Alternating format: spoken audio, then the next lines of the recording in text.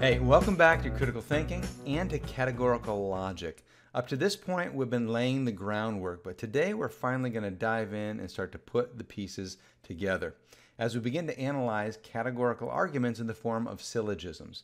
I know you can't wait, so why don't we go ahead and jump in and get started. There are different kinds of syllogisms, categorical being simply the first type that we're going to explore. If you've never heard of a syllogism, it's a standard form of deductive argument where a conclusion is inferred from two premises. The categorical syllogism specifically is one consisting of three categorical propositions and containing exactly three terms total. Each term maintains the same meaning throughout the argument, and each term appears in exactly two of the propositions. Remember, any categorical proposition will contain only two terms, a subject and a predicate. Take a look at this example. Premise 1, no logicians are people who embrace contradiction. Premise 2, some teachers are people who embrace contradiction. And our conclusion, therefore, some teachers are not logicians. Logicians appears twice, in premise 1 and in the conclusion. Teachers appears twice, in premise 2 and the conclusion, and people who embrace contradiction also appears twice, once in each premise. Now, our goal is to be able to analyze a categorical syllogism to see if it's valid, structured in such a way that if the premises are true, the conclusion couldn't possibly be false. But before we can do this, we need to understand another new concept, and that's distribution. And although some people find this a bit tricky, it's actually pretty simple if you memorize two things. One, what we mean by distribution, and two, the pattern of distribution among the four proposition types. So what is distribution? It's an attribute of a term, subject or predicate, in a categorical proposition describing its relationship to the entire class denoted. A term is distributed when it refers to the entire class. Otherwise, the term is undistributed. But notice, it's the terms that have distribution. They're distributed or undistributed. Propositions don't. They have quantity, universal or particular. For example, all Raimi films are films including an Oldsmobile Delta 88. The proposition is universal in quantity. The term Raimi films is distributed. Now, when it comes to the subject term, distribution is easy to identify since we have a nice little quantifier right up front telling us if the term applies to the entire class. The subject's distributed when it follows the quantifier all or no, and undistributed if it follows the quantifier some. Unfortunately, we don't get a clue for the predicate. Is films including an Oldsmobile Delta 88 distributed or not? Are we talking about all films including an Oldsmobile Delta 88? If you think about it for a second, you can figure it out, but it's easier to just memorize the pattern. Here are the rules. Universals distribute their subjects, and negatives distribute their predicates. A universal affirmative has a distributed subject only. So all A is somewhere in B. A universal negative has both a distributed subject and a distributed predicate. So E, none of A, is anywhere in B. A particular affirmative has nothing distributed. Some of A is somewhere in B. And a particular negative has a distributed predicate only. Some of A is not anywhere in B. This modified square could serve as a good study aid. On the top, we have the distributed subjects, and on the right, the distributed predicates. Let's look at these particulars and think about the distribution of their predicates. Some werewolves are better at basketball than lacrosse. Out of those people better at basketball, we're only saying some of them are werewolves. But with some members of the Justice League are not shape-shifting telepaths, we're making a claim about the entire class of shape-shifting telepaths, namely that it excludes people like Batman. Okay, a bit more terminology and then we'll be ready to test validity. When looking at a categorical syllogism, we need to know more than the subject and predicate terms of each proposition. These very terms have other names depending on their location in the syllogism overall. They're designated the major, minor, and middle terms. A lone proposition doesn't have a major, minor, or middle term, but a syllogism does. And here's how you can identify them. The major term is the predicate of the conclusion. And since each term appears twice, the premise containing it is called the major premise. The minor term is the subject of the conclusion, and it appears in the minor premise. And that exhausts the terms in the conclusion. The remaining term is the middle term, and it occurs in both premises only, not in the conclusion. And in a way, it's the most important term of the argument structurally because it's what links the premises and enables inference to a conclusion. Take a look at this syllogism again. Premise 1, no logicians are people who embrace contradiction. Premise 2, some teachers are people who embrace contradiction. Conclusion, therefore some teachers are not logicians. We start by looking at the conclusion. The predicate is our major term.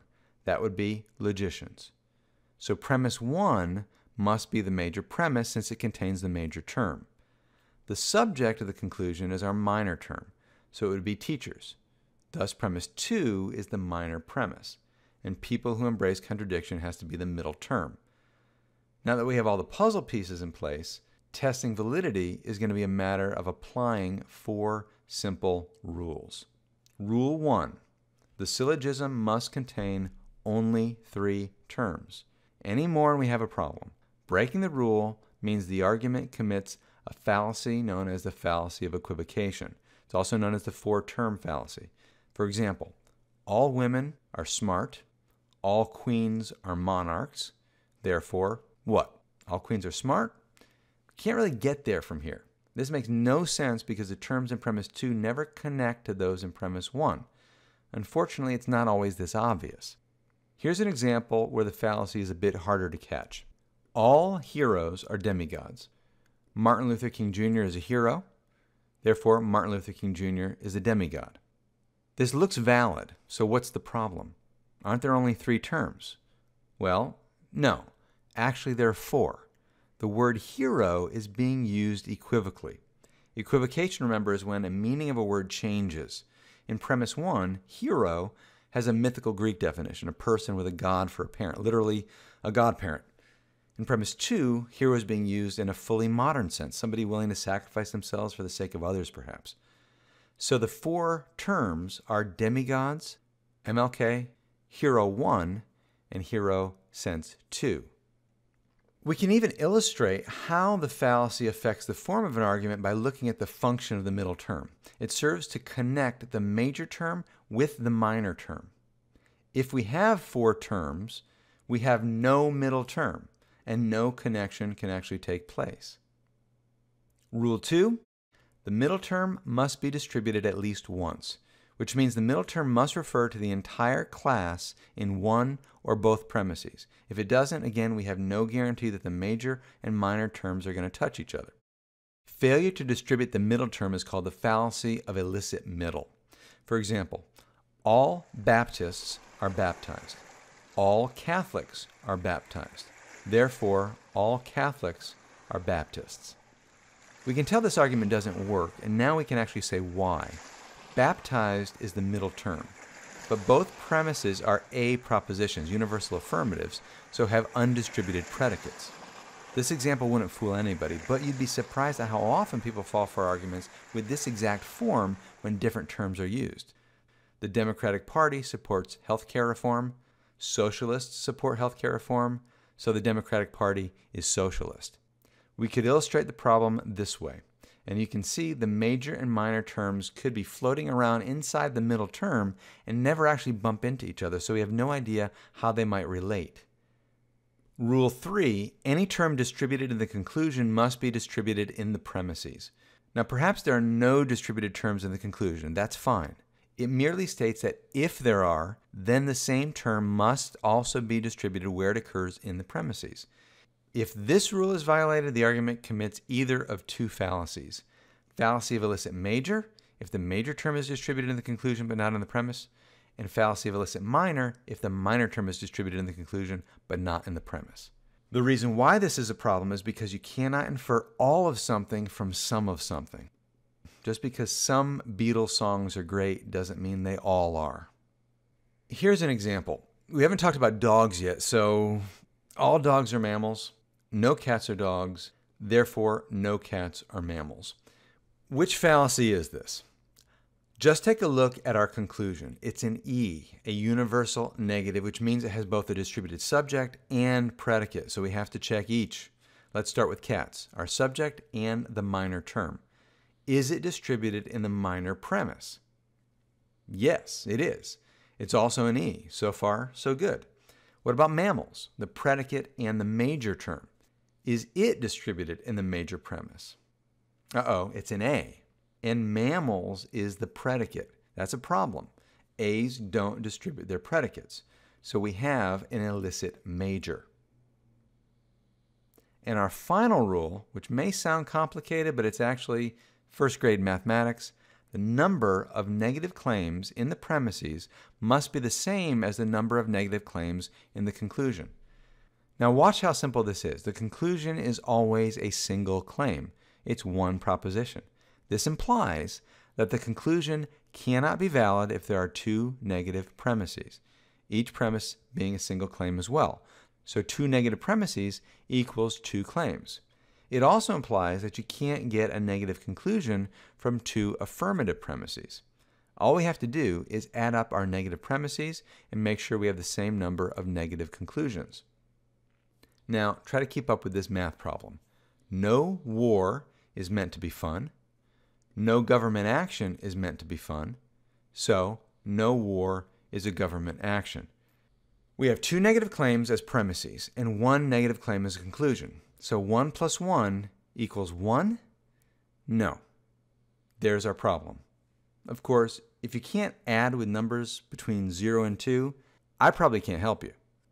Notice also we have no problem with distribution, but both war and government action are excluded from the class of things meant to be fun, so we still have no idea how these two categories relate to each other. Using a simple example to illustrate, no beagle is a bird, no dog is a bird, so no beagle is a dog. All we know are beagles and dogs aren't birds. If we didn't know something about beagles independently, we'd have no idea how they relate to the class we call dogs. Now, let's test our skills. Let's check this argument for validity running backwards through the four rules. Peter loves Mary Jane. Harry loves Peter. So Harry loves Mary Jane. Remember, personal names can form a class of one, so we could treat all of these as type A propositions. Rule 4. Well, 0 negative claims. 0 plus 0 equals 0. Check. Rule 3. Harry in our conclusion is a distributed minor term, but it's also distributed above. Check. Rule 2. The middle term appears to be Peter, and Peter is distributed in the first premise. Check again. And Rule 1 looks like we have three terms, Peter, Mary Jane, and Harry. It seems to pass our test. But this argument just sounds wrong. What did we miss? Talk about back to the basics. We have a translation problem. Translated correctly, this is our argument. All Peter is a person who loves Mary Jane. All Harry is a person who loves Peter. So all Harry is a person who loves Mary Jane. Maybe we should count our terms again. We have Peter, Harry, person who loves Mary Jane, and person who loves Peter. It actually does violate rule number 1. It was just easy to hide. That's a good place to wrap up our discussion of categorical logic, but if you remember, there are other types of propositions besides categorical propositions. So next time we're going to shift, we're going to start to look at what we call propositional logic. And we're going to begin with the language that we call symbolese. So until then, take care, and I'll see you in the next video.